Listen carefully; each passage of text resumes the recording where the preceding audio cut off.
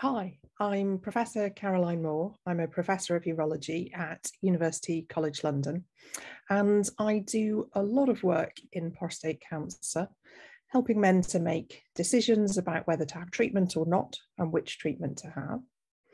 And today I'm going to talk to you specifically about active surveillance.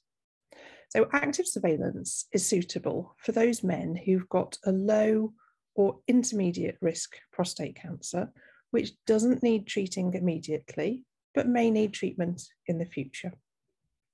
So typically when men are looking at the option of active surveillance, they've had a PSA blood test, often with their GP. This has prompted some investigations at the hospital, and that would usually be an MRI scan and then a biopsy after that. The biopsy is likely to show Gleason 3+3 prostate cancer, so that's the lowest risk of prostate cancer, or Gleason 3+4 prostate cancer, and that's the slightly higher risk prostate cancer, but we call that at the low end of intermediate risk disease. Men choosing surveillance are usually fit for radical treatment and will usually have seen somebody to talk about that specifically in terms of surgery or radiotherapy. Very often men who choose surveillance are really keen to keep the sexual and urinary function that they've got at the moment, and they know that active surveillance gives them the highest chance of keeping that good function for as long as possible. It's really important when you're choosing active surveillance that you're happy with the team who are carrying it out. And different teams across the UK and elsewhere do things slightly differently. So I will talk about what I do in my practice, and that's in the NHS at UCLH and then privately at King Edward VII. So the first thing is to check that a man is suitable for surveillance, and that's looking at the MRI if it's not one that we've done, looking at the biopsy, and making sure we're not concerned that there's any high-risk prostate cancer that we might have missed. If, for example, we see an MRI scan with an area that looks like it wasn't biopsied and might contain some higher grade tumour, then we might recommend another biopsy, but we don't usually. We then talk through the process of surveillance.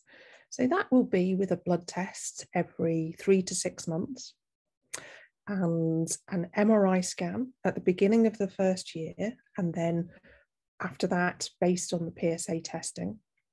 And biopsies are used if the MRI scan changes and there's an area that we're worried about, or if the PSA is steadily rising and we can't explain it on the MRI. The next thing is to check whether somebody is psychologically suited to surveillance and whether they've got any anxiety about the cancer or the cancer progressing.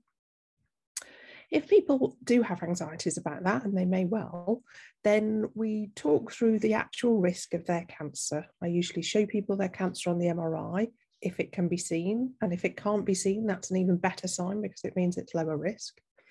And we look at the biopsies and make sure there's nothing high grade in there.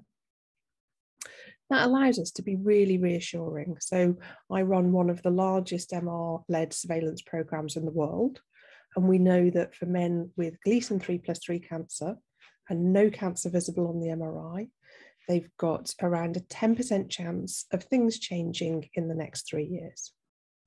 The men who would be most likely to see some change are those men with some Gleason 3+4 prostate cancer, and we can see it on the MRI. And even for those men, there's a 1 in 3 chance that things will change in 3 years and a 2 in 3 chance that things will stay stable.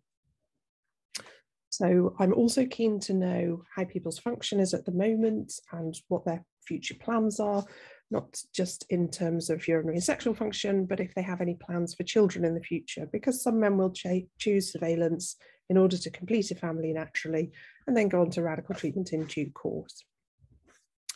Once we've worked out that we're all happy with the plan, we set in the process for getting the PSA tests done, and that's sometimes with the GP, sometimes at the hospital, set the date for the next meeting and the date for the next MRI scan.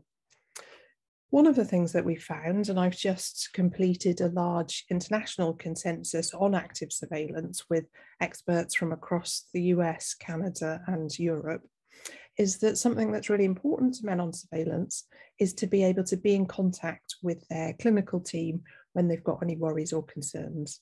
So again, we always make sure that they know the route through to get to us if they've got questions that arise before the next appointment. So if surveillance is something you are considering, I would really encourage you to talk to your team about it, to ask if you're suitable, and if not, why not, and to see what the process of that surveillance is.